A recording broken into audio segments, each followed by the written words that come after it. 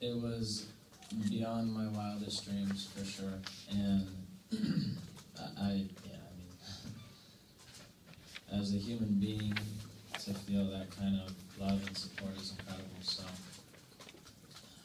I've put a lot in to this game over many years, and tonight feels like it was all worth it. And so I'm very grateful.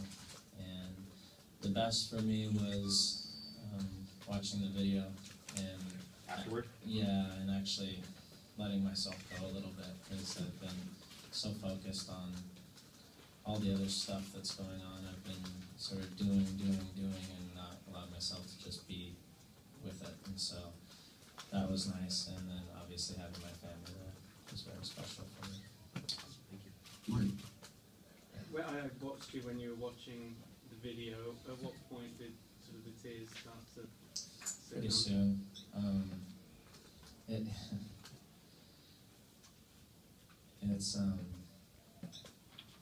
There's just a lot, there's a lot of moments and memories, and, my life has been shaped through this sport, and I'm so blessed because I've been able to grow and learn with all the experiences that this sport has given me, and that's pretty cool. I watch some of the highlights and stuff, and I think about where I was in my life off the field during those times, and how the game has given me an outlet to express myself and learn and grow, and it's pretty cool. I've been very fortunate. Leading the fans in that chant. That's cool. A little out of character for me, but sometimes you gotta let go and enjoy it. And those people, supporters clubs and American Outlaws, they're the blood of this team and the sport. And when I started, there probably would have been a few hundred people, and now there's thousands of people that probably made the trip from all over the country to come support us, support me, and it's pretty special. So that was a fun moment. I enjoyed it. Andrew, over to your left, Landon. Landon, when you were subbed off, that was kind of a cool moment there on the field. Can you just describe what that was like? And then when you reached the sideline, you and Jurgen had a little bit of interaction. Could you say what maybe he told you at that moment?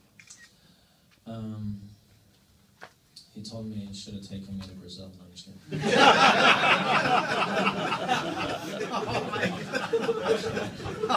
Do we need to keep going, or you guys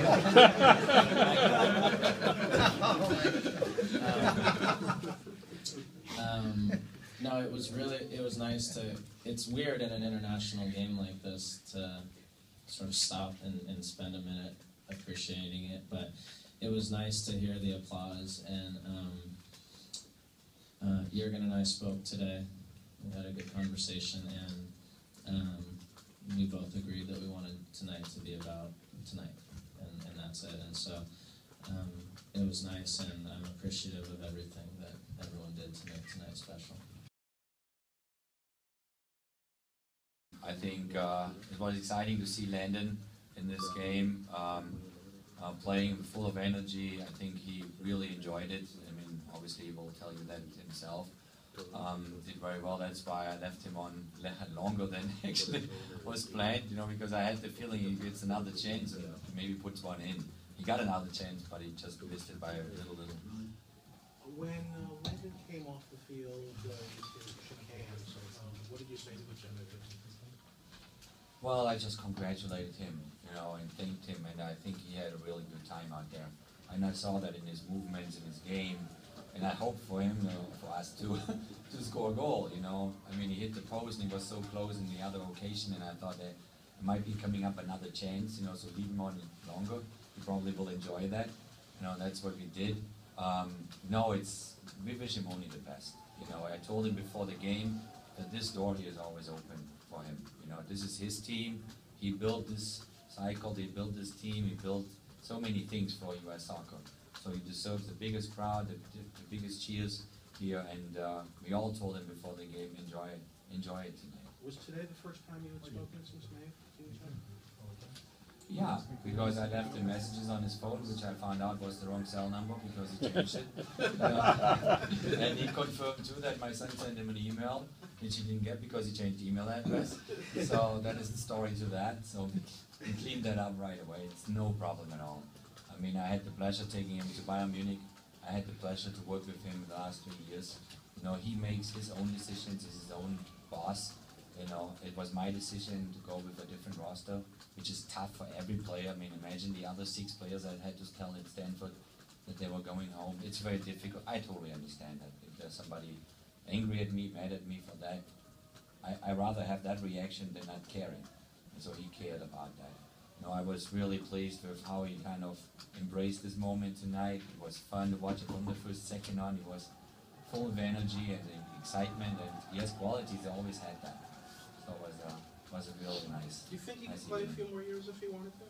If he wanted to, absolutely. What do you think is going to stick with you? Man, the whole day. I came in a little bit late. I saw him in the game. You know, it's not like we're best friends or anything. Yeah. What he represents and the moments that you watched as a little kid, the things he did, and to share this moment with him was just unbelievable. It's indescribable. You gave him back the armband afterward. Is that something he asked you to do, or is it something? No, it's his, man. It's his. He built a lot of what you see today. He's been instrumental in that. He deserves it. And we all know how special today was and how special he's been to the program. So I just wanted to go out there and play as well as possible. You set him up twice. You tried. I tried, man. I tried to do what he always does for me, you know. And you saw right away what it's like playing with him. He's just such a good player. He has a smell for the game that other Americans don't have. So you know, we're gonna miss that. What were your thoughts when you saw Landon? I'm sorry, contact. What were your thoughts when you saw Landon hit the post there in the 25th minute? When I saw Landon hit the post, I thought it was a goal. I mean, we all jumped off the bench ready to celebrate. You know, it would have been a great cap to what a great national team career for him. But even though he didn't get it, it was a great night for him, and it was great to see him emotional and so well respected by everyone here. What was kind of Landon? What was going through your mind as the minutes kept ticking by? I mean, you got past 30, and it just seemed like you kept going and going. And how do you kind of process that? Well, I looked up after the game started, and there had been like a few plays, and I looked up at the clock, and I was thinking, please don't be that long yet, and it was 2 minutes in, and I was like, thank you. And then it flew by fast, and when you're in that type of environment, that kind of game, I didn't want to come out, but you know, there's realities, and I understood it, but I give Jurgen credit for letting me stay a few more minutes, and I think it was perfect the way it worked out. Frank? And then do you have a stock answer for when teams start asking you to come out of retirement? For when teams do? If that happens after the season.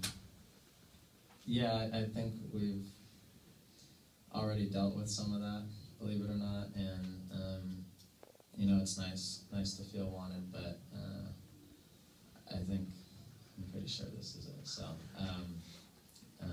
I'm going to enjoy myself and enjoy the next chapter.